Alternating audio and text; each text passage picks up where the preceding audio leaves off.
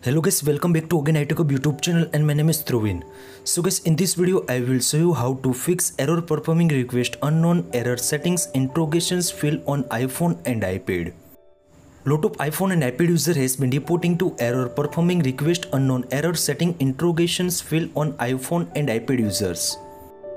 Now the iPhone and iPad users question is what to do for the fixing this issue.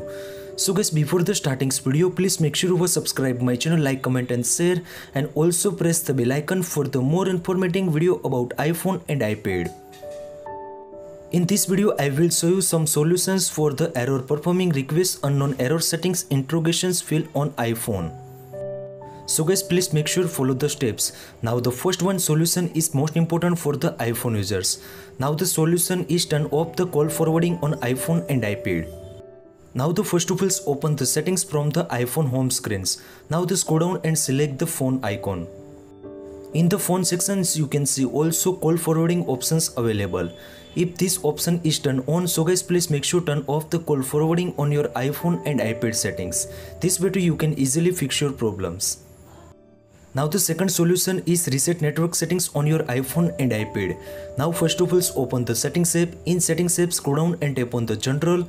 In general now again scroll down, after you can see also second last option is transport and reset iPhone. Now please make sure tap on it. Now the first one option is reset. In reset you can see also second option is reset network settings. Now enter your correct passcode and now again tap on the reset network settings on your iPhone and iPad. This way you can easily problem fix on your iPhone. Now the third one solution is turn on and off your iPhone and iPad. So guys, now the first of all open the settings app. In settings app scroll down and tap on the general. In general you can see also last option is shutdown. Tap on the shutdown, after you can see also slide to power off. After wait for the sometimes, after again turn on your iPhone and iPad. This way you can easily fix your problems. Now the last and important solution is update your iOS versions on your iPhone and iPad.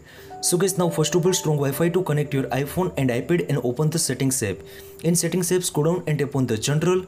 In general second option is software update. In the software update any latest versions available. Now please make sure update latest versions to your iPhone and iPad. So guys, this all the solutions apply on your iPhone and iPad and easy to fix your problems. I hope this video helpful for you. Thank you so much. Please subscribe my channel, like, comment and share. If any query about it, so please DM on my Instagram and also comment on this video comment sections.